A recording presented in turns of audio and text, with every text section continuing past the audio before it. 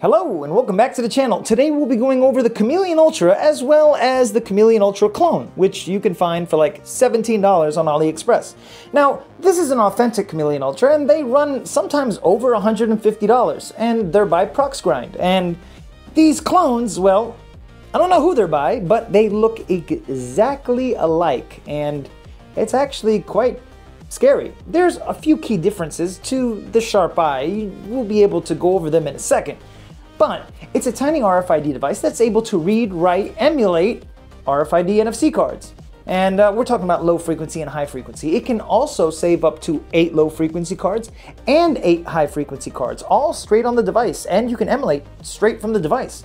It's a really popular NFC tool, and it's one of the coolest devices, and I want to say one of the first NFC devices that I really got into, man. I love the Chameleon Ultra, so much so that I've added them to my website a long time ago, but I'd be lying if I said I ever sold one. And that's mostly because I keep at least 2 or 3 authentic Chameleons in stock, but the main goal here is to try to help people find really good deals. And one of the best deals you can find with the Chameleon Ultra, which I got this for like 13 bucks on Black Friday, is you can get them for as cheap as $17 to $20, and that's a decent price. Now, some of you might be asking, well, does cheaper mean better? And that's what we're going to go into in this video today. Now, we're going to measure the clone first with the handle. The clone has that little handle right there, which is actually a neat feature. With the handle, let's start it at the handle. I want to say it's about 1.7, 1.8 inches. That's decent for those of you guys that need centimeters. There you go. I'm gonna say it's a little over 4 centimeters. Now we're gonna grab the authentic. I want to say that the authentic is a solid 1.5 inches, like a solid 1.5 inches. It's about 4 centimeters. Look at the authentic Chameleon. We have these tack switch buttons. Let's actually zoom in a little better. You can get them in white, you can get them in I think blue or green. I know you can get the clones in green. On the inside it keeps to that gold finish. It's powered by the NRF52. You've got numbers right there that actually light up. They're tiny LEDs. You can double tap and it'll switch, double tap again, it'll switch again. You can switch between low frequency and high frequency. You can hold for emulation. Well, you can change the modes actually. Now, they are capable of dark side attacks.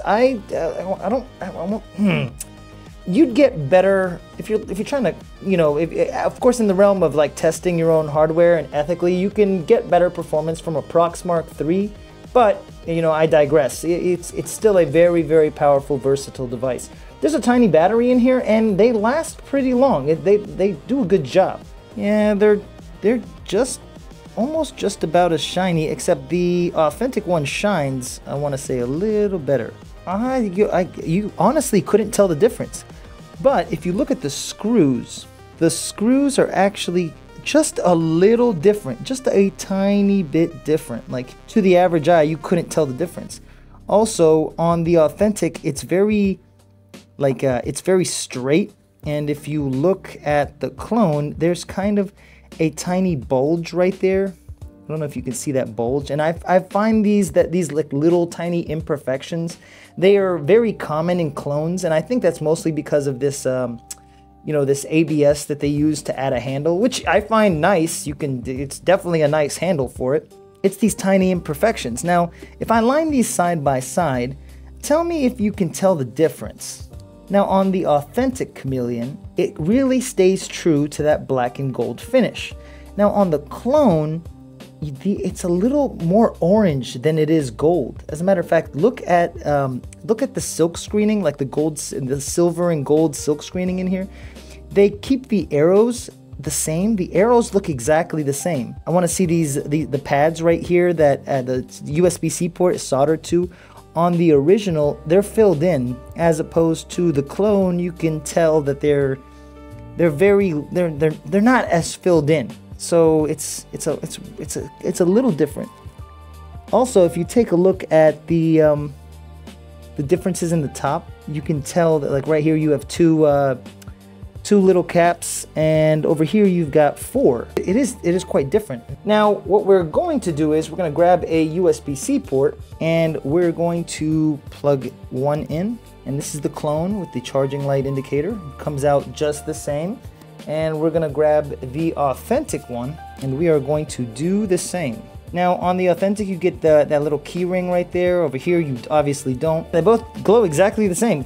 It's just about the same. I want to say that, yeah, the patterns are, it's exactly the same. Now another key difference that we're going to look at here. Let me see if I can actually bend these like this. Is if we look carefully, the RF and the RF right here, the RF on the clone is a little bit more like bold. Also, it's a lot more gold on the clone than it is on the authentic. The authentic is whitish, silverish. On the bottom, right about here, I would use my finger pointer, but I need to be a little bit more precise. Is look at the caps down here on the fake, and look at the caps down here on the authentic. It's almost like they're arranged a little differently. So far we have the RF and the RF. The caps right here and the caps right here. Like, look in this general area, look at this general. I feel like I'm playing Where's Waldo, and it's a lot more geometric right here than it is on the authentic. And the caps look a little bigger right here than they do on the authentic. The LEDs on the authentic are a lot bigger than they are on the clone. And lastly, we have the USB-C is a lot more filled in on the authentic than it is on the clone, as well as the standoffs. The standoffs right here are also off-putting. I want to say it's a 1-for-1. So now we're in the Chameleon Ultra UI. We're going to go to read card, high frequency card. We're going to stick our tag straight to it. Mind you, there's an antenna mod that you can do. I don't want to do it. I like the silk screening. And we're going to let that read. We're going to scroll this up a little bit. And we're going to check keys from dictionary. Okay, so that's the authentic. So now we're gonna pretty much do the exact same thing, and to make it pretty much short for you, it cracked it in the exact amount of time. Every single thing about it is exactly the same. So as you guys can see, there's no differences between the authentic and the clone. As a matter of fact, the silk screening is exactly the same. Now the back components, they're slightly more arranged on the clone for some reason, which is crazy, man. But they're as cheap as like $17 to $20. And I've linked this exact one down below in the description. And these are one of the coolest tools that you can add to your arsenal. And I love mine. Now, do I carry an authentic one with me every day? No, absolutely not. But I do carry a clone with me every day because it's just so tiny and I can just hold it. And as a matter of fact, I wanted to turn one into a necklace, man. But, you know, that's fashion choices aside. I'd like to thank you guys so much for all the love and support. We have more videos coming very, very soon. And if you guys haven't seen our long form video on the Flipper versus Kisu, I'd go watch it, man, because there's a secret message somewhere in the video. But you'd have to watch the video to find out.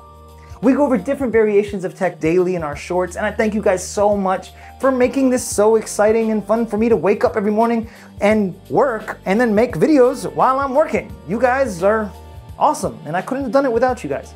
Thank you to every member of the community. You guys are what make this so fun, man. We'll see you next time.